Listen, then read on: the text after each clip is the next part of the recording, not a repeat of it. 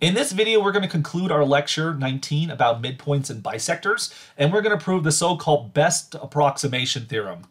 So I want to remind you that in the previous video of lecture 19, we proved the so-called AOS relation, the angle opposite side relation, which tells us that if you have a triangle ABC, the angle A is going to be larger than the angle B if and only if you have that the side length BC is greater than the side length AC. So basically the bigger side coincides with the bigger angle and the bigger angle coincides with the bigger side.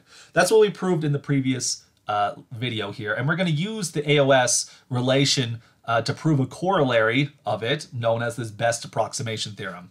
So best approximation actually says two things, and it has to do with right triangles. Okay, so suppose that angle Q is a right angle for some triangle PQR.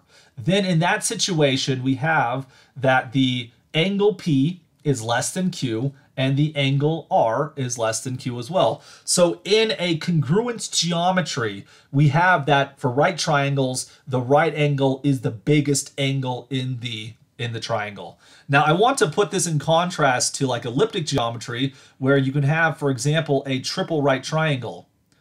Best approximation would fail in such a situation because the right angle is not the biggest angle because they're all right angles.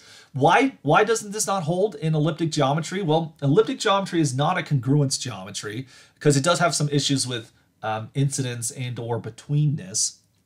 And in particular, in elliptic geometry, you don't have the alternate interior angle theorem, which from the alternate interior angle theorem, we get exterior angle theorems, we get the midpoint theorem, we get the bisector theorem, we get the angle opposite side relation. So all of these things are valid in congruence geometry, not in elliptic geometry because it's not a congruence geometry. But in a congruence geometry, it turns out the right angle is in fact the largest angle in the triangle. That's the first part. The second part of the theorem is going to say that if we have some point P that's off of a line L, and if M is perpendicular to the line containing the point P, then it turns out that the intersection between L and M, call that point Q, if that's the point, and then R is some other point on L other than Q, that's going to form you a triangle PQR. Let me try to draw the picture here. So we have a line L, we have some line M that's perpendicular to it. Whoops, it's perpendicular to it. And so Q is the point of intersection, P was some point off of L, R is some other point over here. If we look at the line segment PR is bigger than the line segment PQ. In other words, the closest distance from the point P to the line L is the perpendicular path. And so the second part is an immediate consequence of the first part because you have this right triangle. The angle Q is the biggest angle in this triangle. And so by the angle opposite side relation, the biggest angle coincides with the biggest side. So this side here is going to be bigger than the small side over here. So part B is just an immediate consequence of AOS using part A of the best approximation theorem. And this is actually where it gets its name, that if you're trying to find the best approximation, that is, what's the point on the line L that best approximates the point P? Well, it's going to be the perpendicular, the orthogonal projection. This has many important applications in geometry. For example, in linear algebra, we use these things all the time. The orthogonal projection is the closest point to the point that's off of the linear space, or in fact, it's off of the affine set, like so. The reason we use perpendicular distances the reason we use perpendicular lines to measure distance in affine geometry and Euclidean geometry is because it's the shortest distance. The least squares solution in linear algebra is a consequence of this, which is why we call it the best approximation theorem. The best approximation to P on the line L is the point Q. And there's higher dimensional analogs of that, but we'll just stick with the two-dimensional one right now.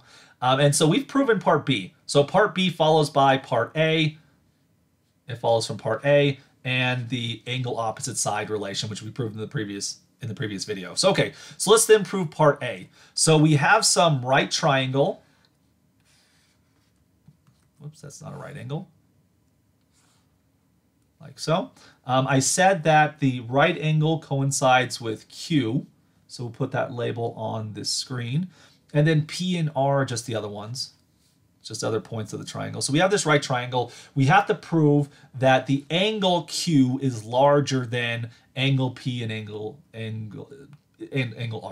R. So let S be a point such that the angle PQS is an exterior angle to the triangle PQR. So we're just adding S to get this, to get an exterior angle, right? For which then S would be over here somewhere. So here's S. So notice that S is an exterior angle. So the point PQS is we have this exterior angle right here. So by the exterior angle theorem, this angle, SQP, is going to be larger than the remote interior angles. So SQP is larger than angle P and angle R by the exterior angle theorem. But on the other hand, this is a right angle, so it's congruent to its supplement, and therefore it has to also be a right angle from what we already saw here. So this tells us that angle Q is larger than the other ones as well. So this is a very simple theorem, very quick application of the exterior angle theorem and the angle opposite side relation that we've proven in this lecture and previous lectures in congruence. And that brings us to the end of lecture 19 about midpoints and bisectors. Thanks for watching this video. If you learned anything, please like these videos, subscribe to the channel to see more videos like this in the future, and please post any questions in the comments below if you have any, and I'll be glad to answer them. Bye, everyone.